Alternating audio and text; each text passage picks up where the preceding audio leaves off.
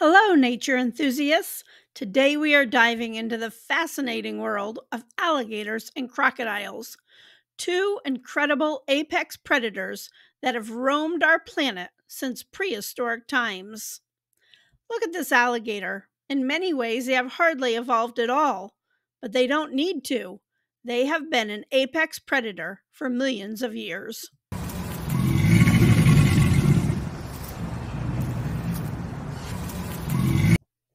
That was your gator welcome. I'm Amy. Welcome to my channel where I talk about wildlife conservation and organic gardening topics. Please give this video a thumbs up to help me on my YouTube journey.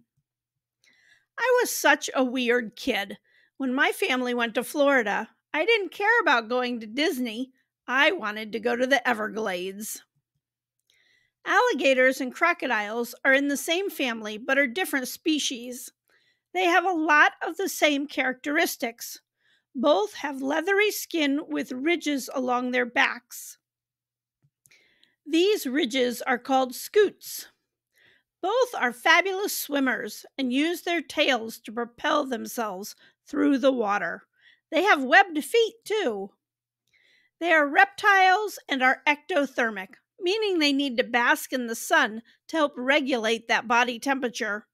Their scutes contain blood vessels which are sending warmed blood throughout the body.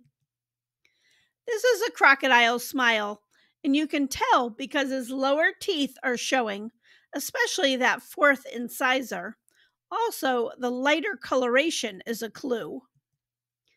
The alligator is darker on top with a creamy belly, and typically you just see the top row of teeth or none at all when the mouth is closed. His snout is more rounded or U-shaped. The crocodile has a pointier snout that's a V shape. They have between 60 and 80 teeth, and when they lose one, they have a replacement. Crocodiles are bad dudes. They have a reputation for having bad tempers, and they are humongous, getting up to 20 feet. Alligators are a mere 15. These guys are Cuban crocs, not American, and often hang out on coastal beaches. Saltwater crocodiles have one of the strongest bites of any terrestrial animal at 3,700 psi. Compare that to a German Shepherd dog, which is 250. So here is a fun fact. Alligators and crocodiles have a 4-chambered heart, just like mammals and birds. Most reptiles have a 3-chambered heart. Millions of years ago, the Chinese alligator and the American alligator parted ways, and the American alligator headed for Florida, evolving into 2 distinct species. The alligator lives in the Gulf Coast states, along the coast and in rivers and marshlands. The crocodile only resides in southern Florida in the U.S. That's the blue circle. The croc does live, however, throughout the Caribbean and Latin America. No, that's not a log, and you shouldn't bother her nest. Alligators build a nest in early summer to keep their eggs warm. So here's the thing. These prehistoric ladies are actually great mothers and clearly stand out in the reptile world. They build and guard their nests where they lay 36 to 42 eggs. They incubate for a little over 2 months. Newly hatched young are only about 6 to 8 inches long and very vulnerable. Their mother protects them from predators, which include raccoons, bobcats, birds, and even other alligators. The young alligators stay with their mother for up to 2 years. After that, they're able to fend for themselves. Notice the stripes? These help keep the young camouflaged in the water grasses and reeds. Another fabulous reptile mother is the copperhead snake. You can check out my video on them next, which I'll link in the description. Mortality is high for baby crocodiles like this one. American crocodiles have about a 10% survival rate. For alligators, Florida Fish and Wildlife states that out of those 38 eggs, only 24 of them will hatch, and out of that 24, only 10 reach their first year. And 5 of those 10 will become a subadult at about 4 feet long. All right, this is just stupid, feeding an alligator marshmallows. But it is a good clip to show how they can come out of the water when hunting prey. Their large eyes sit on the top of the head, so they can lie in wait underwater and watch their surroundings at the same time.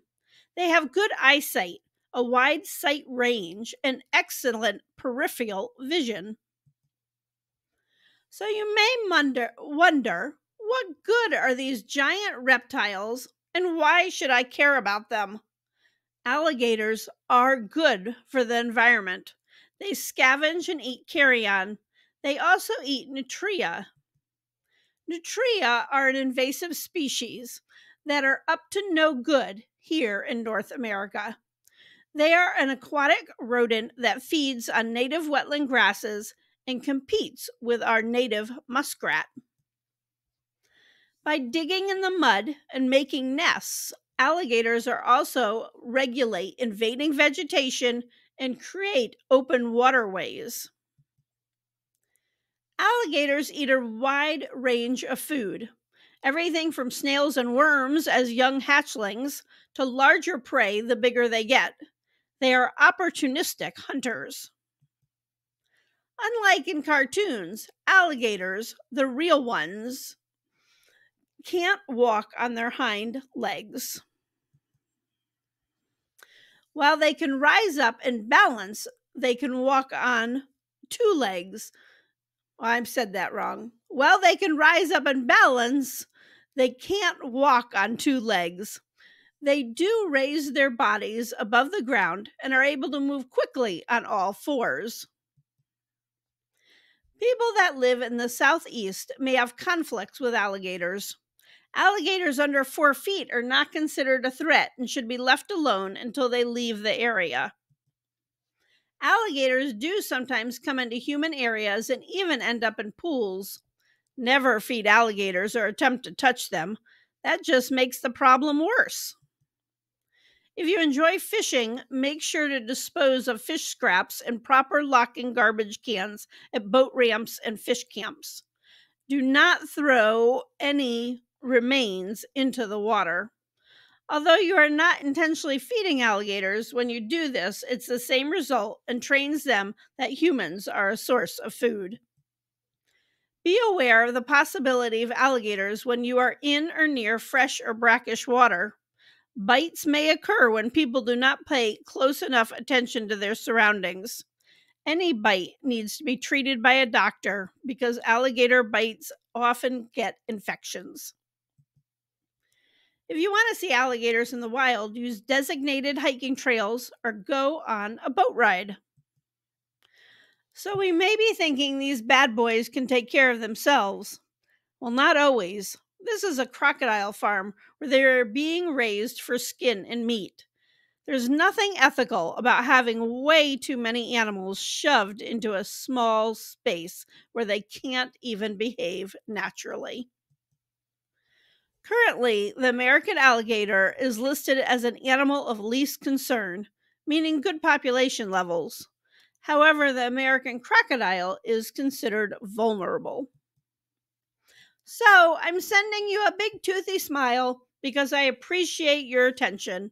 I hope you have learned something new about these very cool animals. Check out my copperhead video next. Thanks for watching and have a fabulous sunny day.